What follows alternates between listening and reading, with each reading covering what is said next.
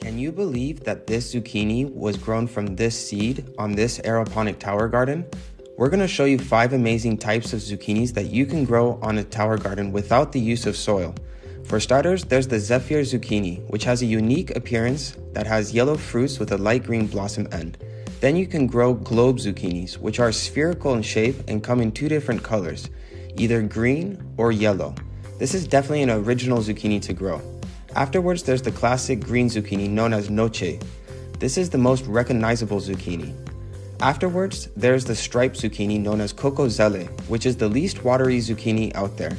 And lastly, we have the yellow zucchini, which is definitely eye-catching and makes for a great conversation piece. It is one of the sweetest varieties out there.